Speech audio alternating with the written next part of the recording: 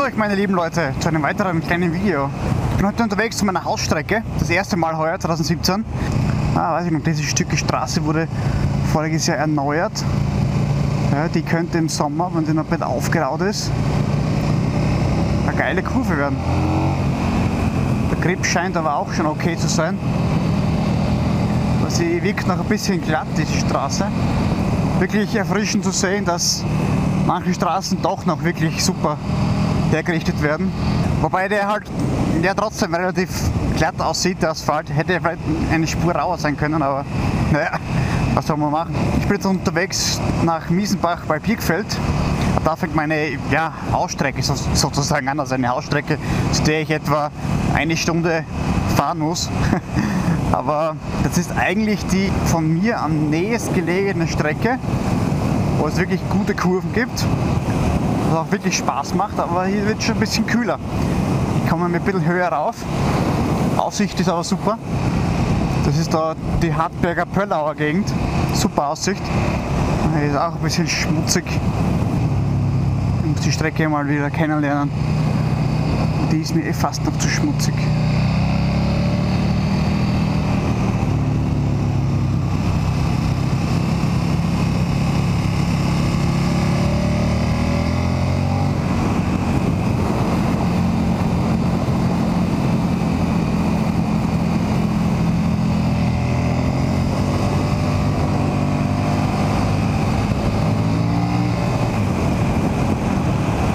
Ja, ich werde das erste Mal rauf und runter gar nicht filmen, weil sonst wird das etwas zu langweilig.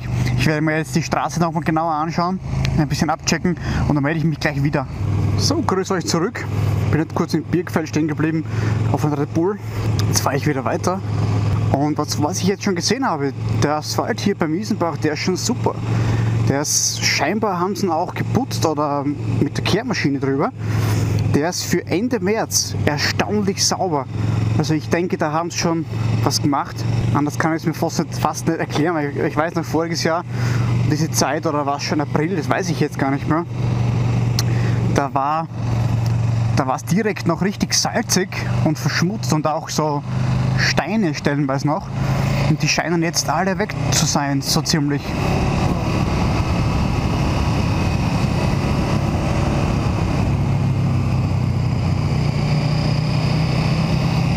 Ich bin trotzdem eher so eingestellt, dass ich in der Mitte der Fahrbahn gar nicht wirklich hin möchte. Und ich möchte immer auch instinktiv, wirklich in den Fahrstreifen oder in den Fahrspuren, wo die Autos die Spuren ziehen. Dort möchte ich am liebsten fahren. Einfach im Kopf so eine Blockade da in der Mitte zu fahren, weil man sieht ja hier auch noch, es ist direkt ein bisschen staubig und da haben sie auch schon die ganzen Wälder richtig ausgerodet, aber da gab es ja immer wieder Schwierigkeiten, wenn Unwetter sind, da sind einige Bäume umgestürzt und so. Also von dem her. Aber da wurde auch alles abgerodet, weil da hat eigentlich nie Sonne hergeschienen, soweit ich mich erinnern kann. Scheinbar haben die sogar über den Winter etwas gearbeitet oder so. Eben deshalb hat es mich auch gewundert, dass es hier so relativ sauber ist.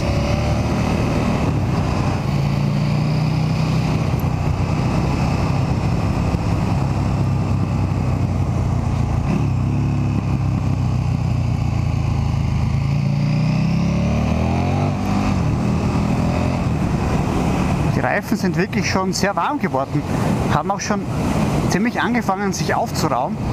Das ist halt echt der Vorteil, dass hier auf dieser Strecke so viele nacheinander folgende Kurven kommen.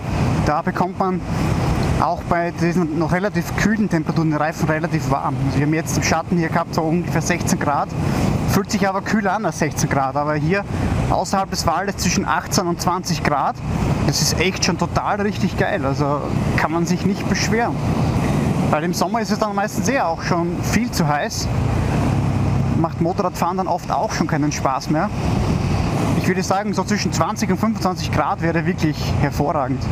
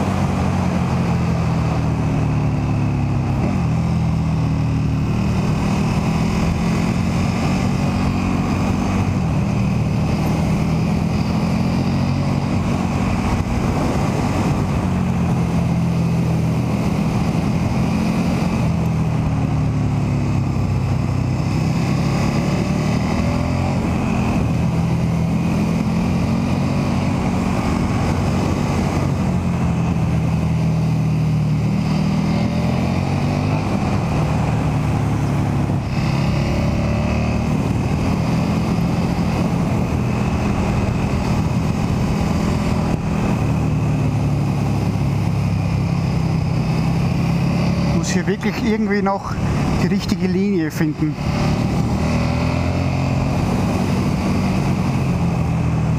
Und doch einige Bitumenausbesserungen noch sind.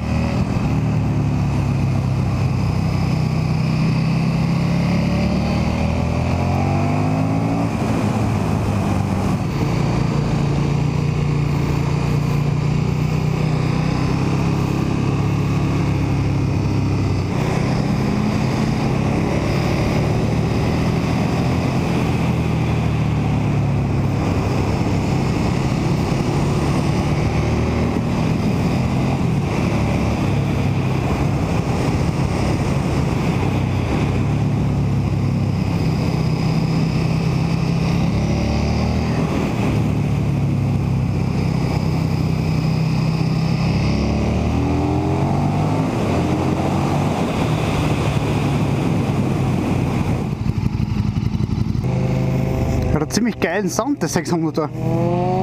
Und Quickshifter.